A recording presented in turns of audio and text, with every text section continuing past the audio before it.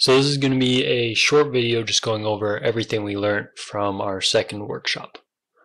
So first I'm going to go into the event sheet. That's all hooked in properly. Excellent. Okay. So first thing we do is we go to layers, and we notice right now we only have one layer, which means if we try and put a background image in there, everything's going to get pretty messy. So we're going to add a layer which by default goes on top. What we'll do is we'll move it to the bottom. We'll click the little pencil to rename it. We'll call it background. There we go. On layer 0, we'll change transparent to yes. And then on our new one, we'll change transparent to no.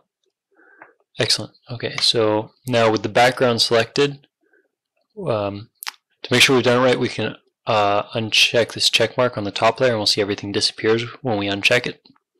On the background, we'll insert a new object. It's going to be a tiled background, and we'll just call it background. Insert. Click here. We're going to open up the file from our lesson 2 folder. So you should have a lesson 2 folder. You can download it from one of the emails we sent if you don't have it.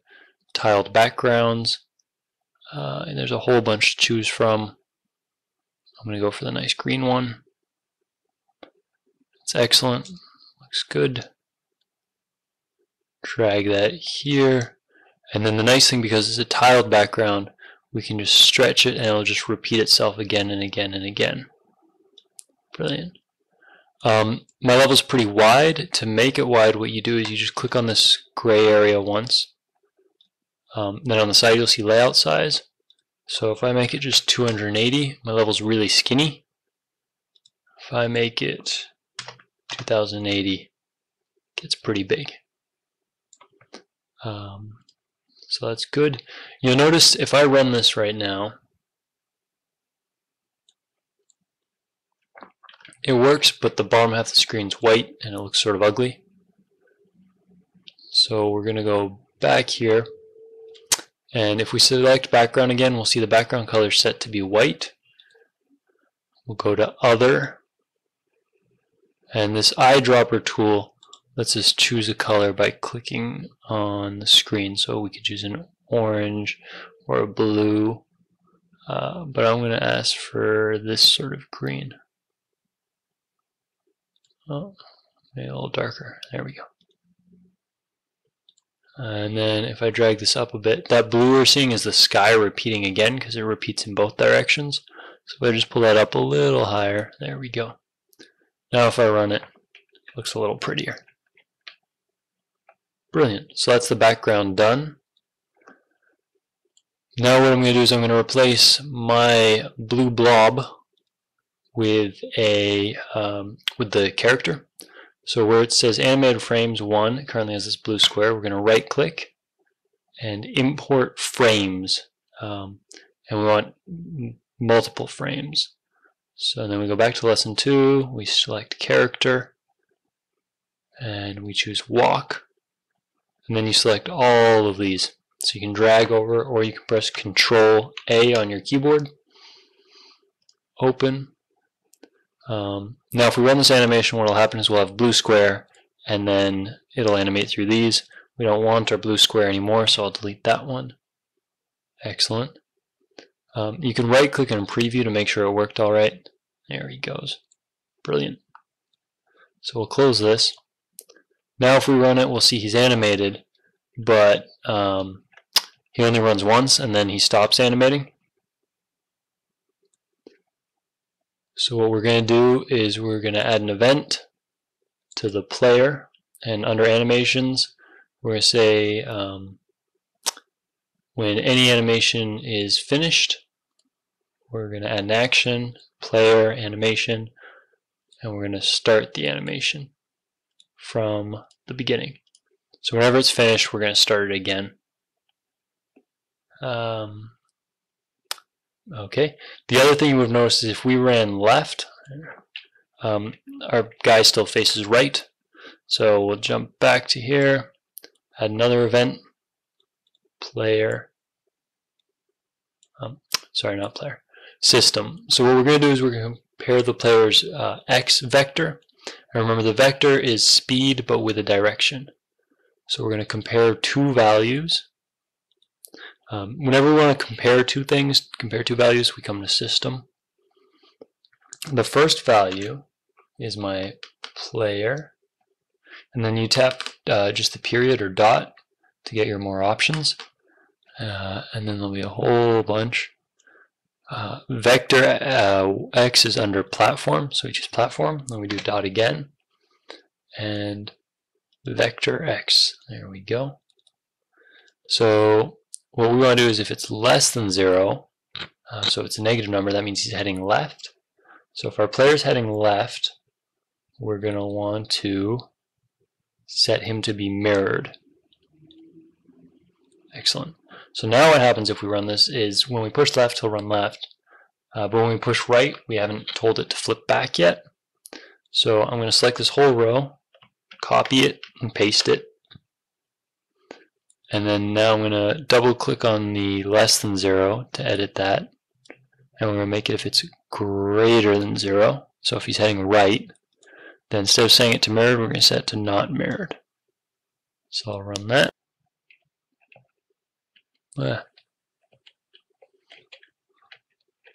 So now he runs right and left depending on which way he should be facing. I'm going to go back to my game. My bad guys run very quickly. They're actually too quick for me. I'm going to delete one of them, so I only have this guy. And I'm going to set his max speed to 130. There we go. Make it a little more manageable. Here's my jump through platform, so I'm going to replace the texture on that. I go to open. Look in lesson 2. I have all these decoration options. So I can make it a crate, I can make it, I could even make them clouds if I wanted. Actually, I might do that, that sounds nice. There we go. And these blocks, I can't really see them because they're on green. Alpha is invisibility, so I'm going to set that back to full strength. There we go. So now if I run it,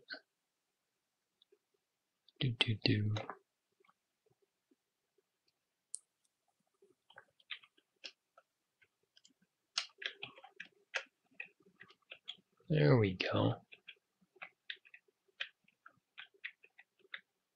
Now one of the things that you may run into as an issue is we had that problem with the player's body going through the ground, and that was because of hitboxes, or the collision polygon as it calls it.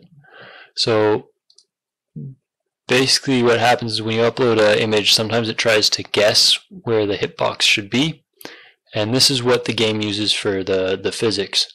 So we can right click and set to bounding box, and that basically means it's going to behave the same as if this was a giant square character, so his feet are down here and everything like that.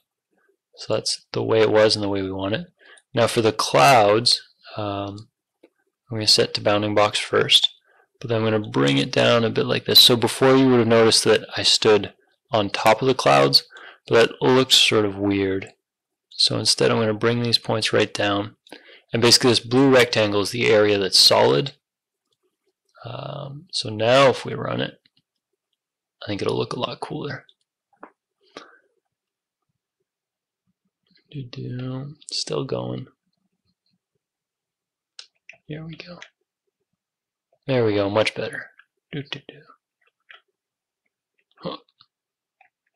Hi. There we go.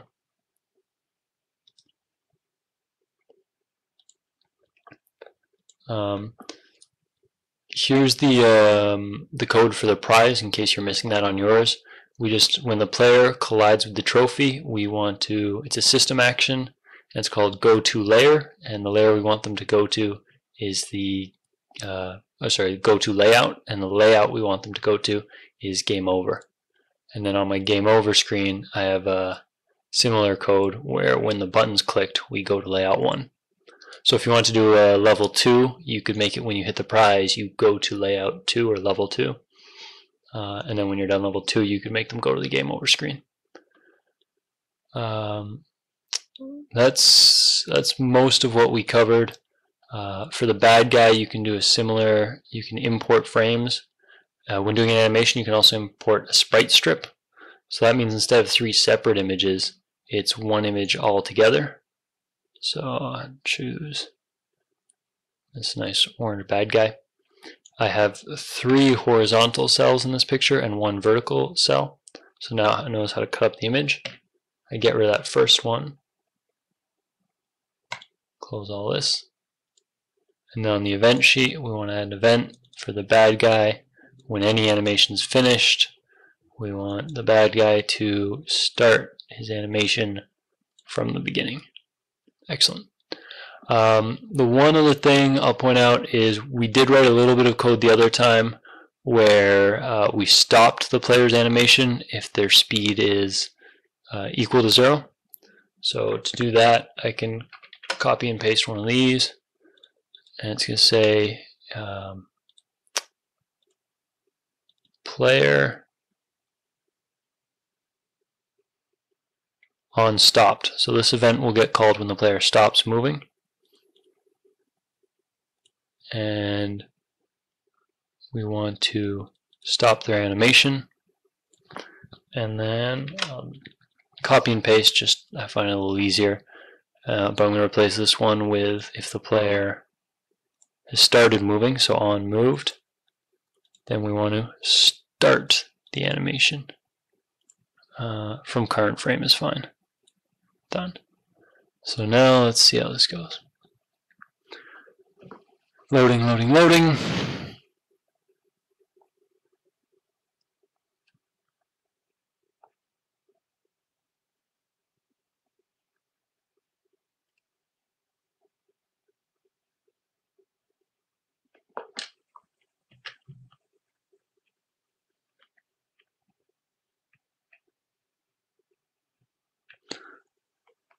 So unfortunately my computer's going a little slow right now. Let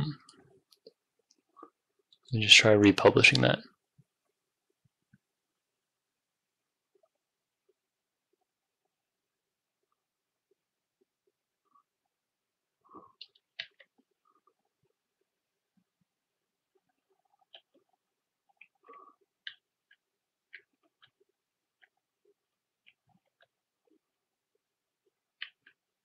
Ooh.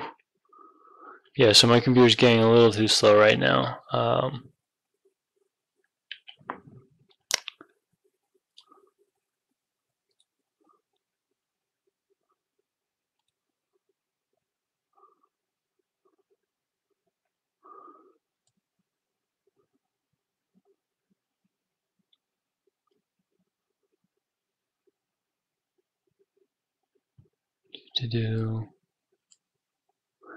I'm just opening the one from the actual workshop just to check and see how we did the animation there.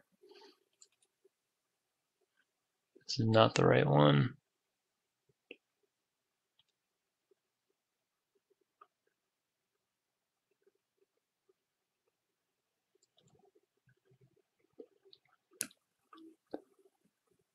Yeah, so when they're moving, we set the animation to run and play from the beginning instead of start. Yeah, so that was it. I didn't name our animations today, so they're actually called default. But if you go to your layout and double click on your player, there'll be the option for the animation, and you can rename it to something like run.